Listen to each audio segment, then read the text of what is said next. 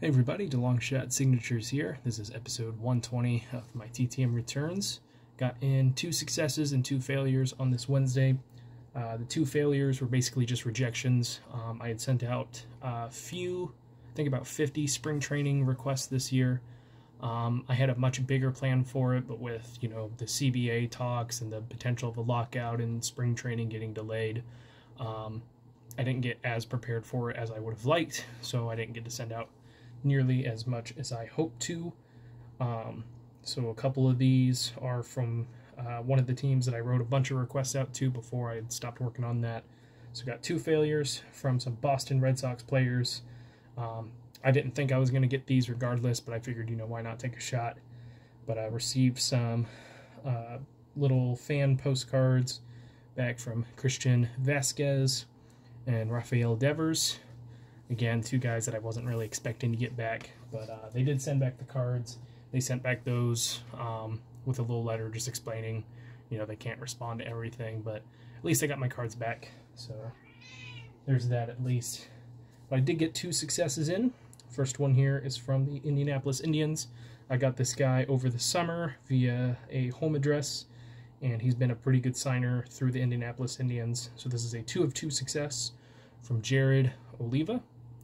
Got him on this year's choice card for the team, as well as a custom photo.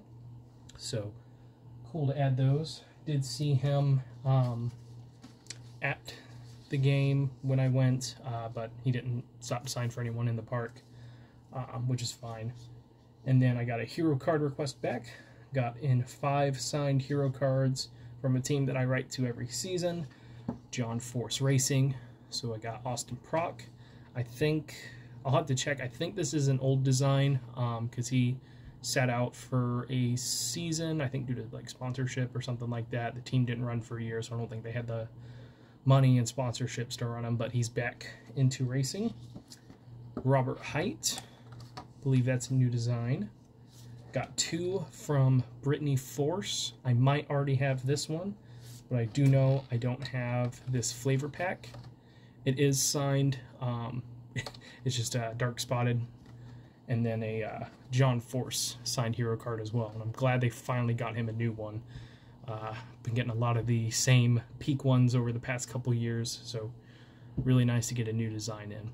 But that is it. Thank you guys for watching. I really appreciate it. I'm going to try to do the IndyCar giveaway this weekend. It's been a lot cooler. My sleep schedule's changing around because I got some obligations I got to take care of, and then like I said, I'm going to be starting working again soon, so I'm going to try and do it before that. But just so you guys know, thank you guys for watching. I really appreciate it. It helps me out a lot. Best luck with your guys' collecting. Take care.